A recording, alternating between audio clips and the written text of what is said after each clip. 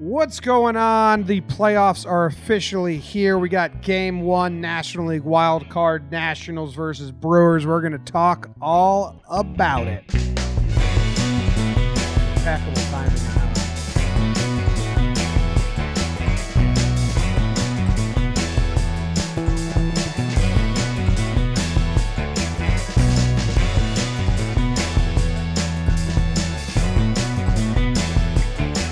What is going on, everybody? An episode a day for a long time because there's a lot of baseball to talk about. My name's Jomboy. If you're a first-time viewer or listener, thank you for hanging out with us. We're going to talk some baseball, Jake, some playoff baseball. You ready? Regular season was just a warm-up. This is our real season. That's what all the badass baseball podcasters say all the time. I'm ready, man. And yeah, if you're, because I know this is you. If you're the new Nationals or Brewers fan that's tuning in for the first time, because you're just itching away right now, because the wild card is an absolute nightmare. Something to do to distract you from the wild card? Leave a review. So welcome and thank you. Dude, the wild card is a nightmare, and I think this one feels a lot like the 2017 Yankees Twins to me. Okay. I think we have a clear David and Goliath wild card. And I don't think that I'm in line with everyone. I think this is my own personal. I think there's some people that feel the same way as me, but others that are like, nah, it'll be a good game and stuff. I think this is a tough matchup for the Brewers, but we'll see. I think you're missing one key factor when you make that comparison, is that the Brewers, minus that Yelich dude, they did this last year. So they've done it, and it's, I mean, you look at the lineup and you kind of chuckle to yourself a little bit, because there's a few guys having solid seasons, but nobody jumps off the page. And they're just going to throw the whole kitchen sink. And they've been doing that for the past month or so. And they did it last year at the playoffs. So they're like, I feel like there's a lot of teams going into this postseason that aren't sure. Think of the Yankees. There's rumors that Tanaka might come out after an opener. Or a lot of teams aren't sure how they want to burn their bullpens or how they want to operate. The Brewers, no.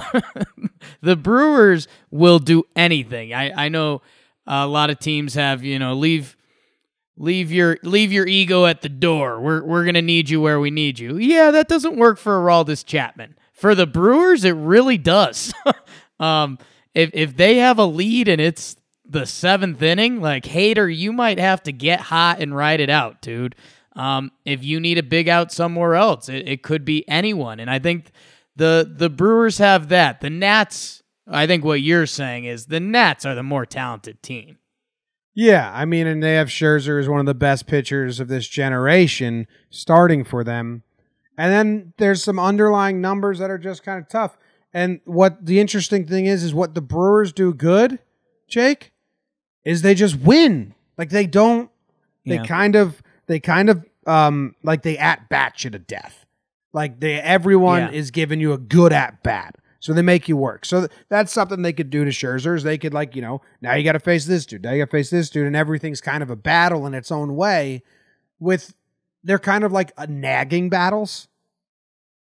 That's kind of what the Brewers do best. And then the pitching's the same way. Like, they already have gone into our starters aren't starters. And we'll get into that. Like the guy Woodruff, who is starting for the Nationals, or for the Brewers. Woodruff is the announced starter. His last two outings have been 2 innings pitched both times because the Brewers have already canceled starting pitching. That's what they do when they go to the postseason. Throwers. Just a bunch of throwers. Like, Woodruff started all season. He has a game against the Nationals this year that's like 6 innings pitched, 1 earned run. But he's not going to be asked. No, that was his last, maybe that was this year. He's not going to be asked to do that. He's going to be asked to go 2 innings. He also got injured, so he's not fully built up. He hasn't been throwing 100 bullets, and that's part of the their thing at this point. Like Bobby Woodruff, you're going to go 2-3 max, and that's doubtful. And you're going to get the kitchen sink, and it's kind of exciting. It's fun how Milwaukee does it, but yeah, I think it feels like the Nats are favored in this game. You know, you could be 60-40, you could be 70-30, whatever your lean is, but it feels like the answer to this game is going to be so definite. Like, damn, that Brewers approach works. They just next guy up and they do it. Or you walk away and you're like, yeah, Scherzer, Strasburg, Rendon, and Soto just own this game. Yeah, and so Scherzer's getting the start for the Nationals with Corbin and Strasburg ready to come out of the pen because their pen isn't their strong suit. So those guys are. Their top three pitchers are the best, I think the most WAR for any top three pitchers in the MLB this year. It's crazy. So, I mean, that's tough. The Brewers have... I don't see the Brewers. The Brewers have to win this game against Scherzer. A little bit, and that's kind of what I was saying, is that I think this postseason, what you're going to see is not a lot of pitchers are going to even have the opportunity to lose a game. Like, if you're a pitcher and you're starting to have a bad inning, you're going to get yanked.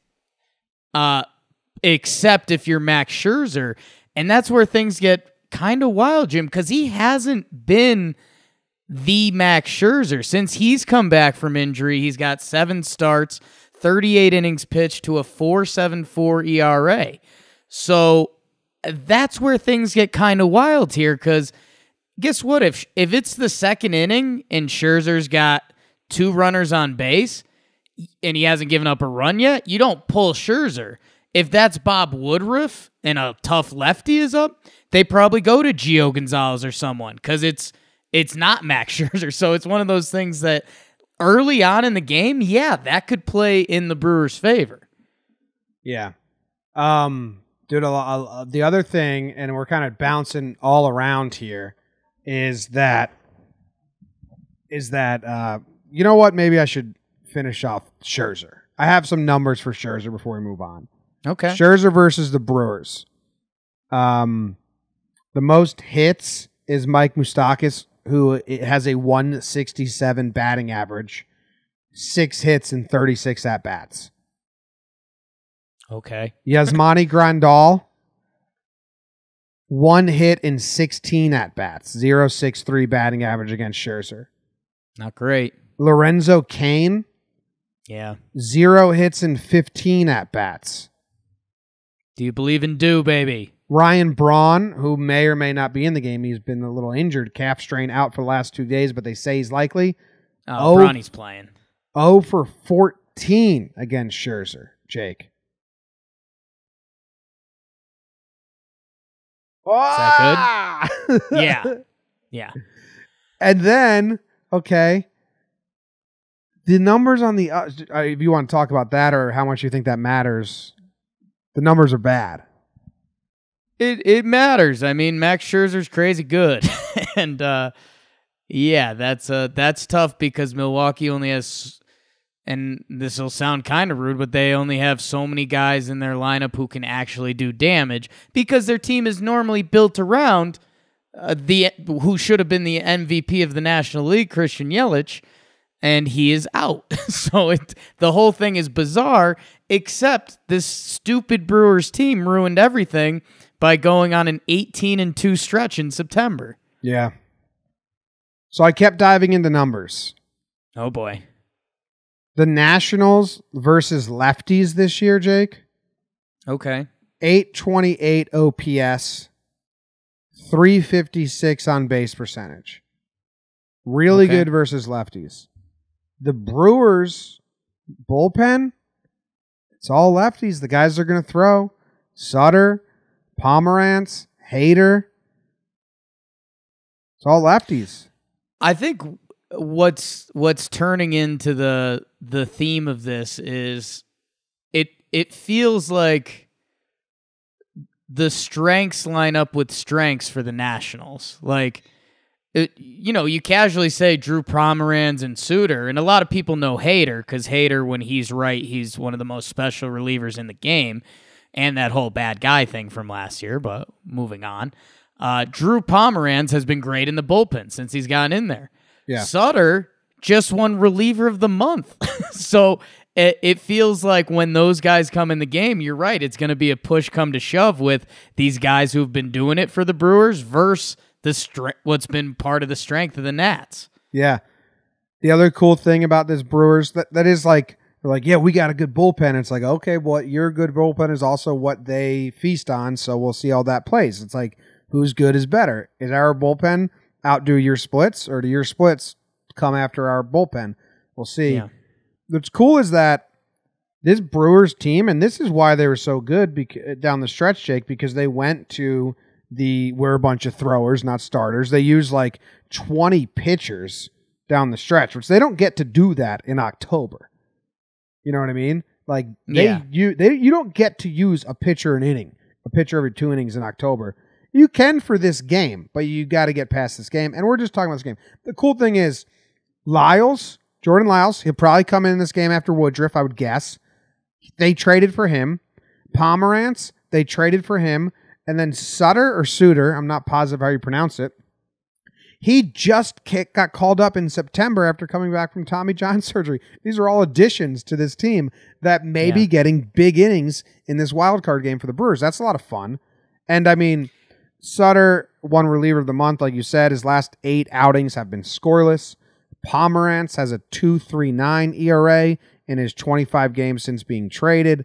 Lyles has a 2.45 ERA in 11 starts since being traded. Like they've been crushing it for him. Hader's gone off last 16 games. He has a 1.42 ERA.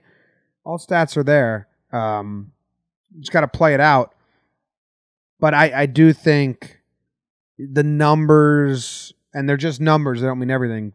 Like, to me, like, oh shit, this is kind of Nationals' dream matchup. A little bit. It's like we're saying, the strengths and the weaknesses, the way they lined up. I mean, I don't know. If you're the Brewers, what you have going on in your head is that if the later the game gets for the Brewers, the better their chances are, and vice versa for the Nats. Because Hader is a giant trump card. I know this hasn't been a full season. He had one real tough stretch, but you're right, he's back. And I mean, I think if they have the lead in the gulp 7th inning, they'll go to him. Didn't they try to get 3 out of him last postseason? And I think he was pretty good at it. Yeah, he did he did blow a save against the Nationals this year once. One blown save versus the Nationals. It was when that lady was sleeping in the front row the entire time. Been there. Yeah. Let me get the postseason Josh Hader postseason game log open. That's exciting stuff. Yeah, he did 2 3-inning stints last postseason, and each time he didn't give up an earned run. So that's if you're Milwaukee, you're saying we're going to use everybody except Hader to get to the 7th inning unscathed. And I mean, that's the whole push come to shove with this game. Can they do it? Yeah. Can they do it? I will say, root for the Brewers. If you don't know, if you haven't paid attention to the Brewers or the Nationals at all, or right now the Brewers, here's some cool shit to know about this Brewers team. Their leadoff dude is a rookie that got called up in the middle of the year. Trent Grisham got called up on August 1st. He was a midseason acquisition. He was a big pick, right, Jake? First round pick. Well, yeah, and he was a top pick, and he was supposed to be a role player and kind of involved down the stretch, and then Yelich got hurt, and now he's there. He's been leading off. I mean, he was having a really good September for a while. 942 OPS. He calmed down a little bit lately and ends with a 747 OPS in September. But he's their leadoff dude. Going to be a rookie. Okay. Now they also have one of the better rookies in baseball, Keston Hiura, who crushed it this year for them, playing second base, right? No. Yeah. Yeah, second base. Hiura Here is a stud. Yeah, he's another guy who is a big prospect. He's a second baseman. He played half a season and he hit 303 with 19 homers.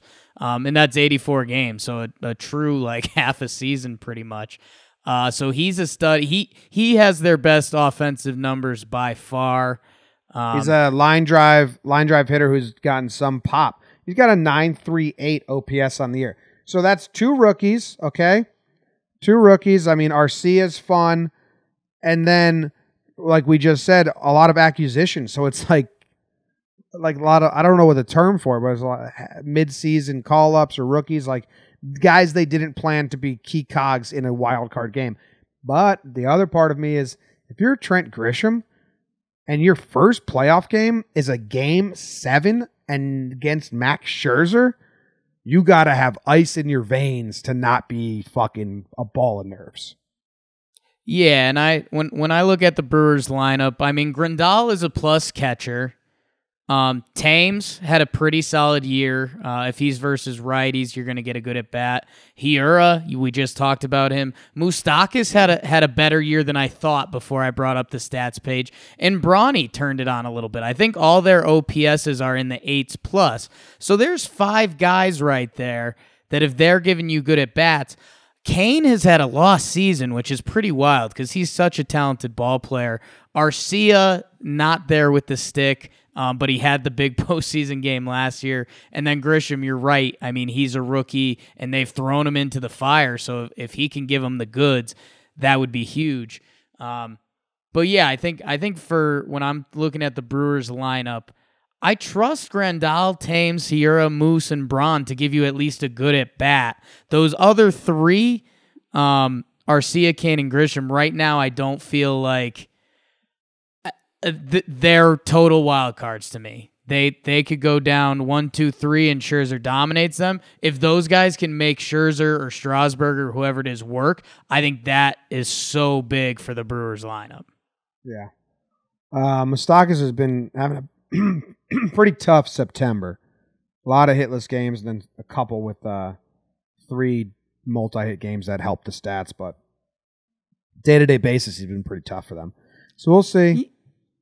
And I mean, Moustakas has been there, and it's crazy how much you and I value that. I mean, he ended up with a 35 homer season, and this is going to be his 1, 2. This is going to be his 3rd postseason. He's played 41 postseason games, so like Moose has been there. I trust that dude. Yeah. And for then Washington, I think it's their top 4. And Jim, I wanted to ask you about this because I know you like diving into the lineup a little bit or seeing how these teams function on an everyday basis. I love diving into the lineup. I love doing that for teams. I'll you know how I do my chicken scratch notes. I got a couple things and it leads into the lineup. The Nationals started this season 19-31. 19-31. They finished from there 74-38. So the Nationals have been one of the best teams in baseball for 2/3 of the season or whatever it is. And that makes sense when you look at the lineup and especially their pitching. But Jim, this was interesting to me because they lead off Trey Turner and Adam Eaton. Eaton has always been a solid OBP guy. Turner has amazing speed, and he's one of the better shortstops in the league. And then they go Rendon, Soto, 3 and 4, which has led Anthony Rendon to lead the league in RBIs, and Soto's just a baby monster, basically. But I thought you would like that because we're pretty used to we've been pretty turned on to the bat your best hitter second method that's been kind of going through baseball, and it seems like the Nats are kind of they got those OBP good at bat guys up there, and they pass the torch. The Nationals baseball, they play like it's the 90s still. They hit and run. They bunt over people. Yeah. They do things a little backwards, and they're doing really well with it. Their top 4, Trey Turner, Adam Eaton, Rendon, and Soto, that's their top 4. Like, that's their dudes. Robles is always in center. He's usually batting 7th. And then in the middle there, you have like Howie Kendrick, Gomes sometimes, Zimmerman sometimes, or Gomes is 8th, or Parra's 8th. it kind of those last couple get bounced around a lot. Looks like Kendrick has usually been batting fifth lately, but those top four, Turner, Eaton, Rendon, Soto, that's who the Brewers have to focus on. That's their four, and I mean, Asdrubal Cabrera has been really good since he joined the Nats. Kendrick has been crazy. What I looked was the discussion in Nationals land is, are they going to start Zimmerman or Kendrick, which is a real battle because like Ryan Zimmerman he's a big part of like where that organization come from. He's been through everything with them. He's a mainstay. Yeah, so that's the interesting thing there. And the other note I had, and Hendrick's like really hot though.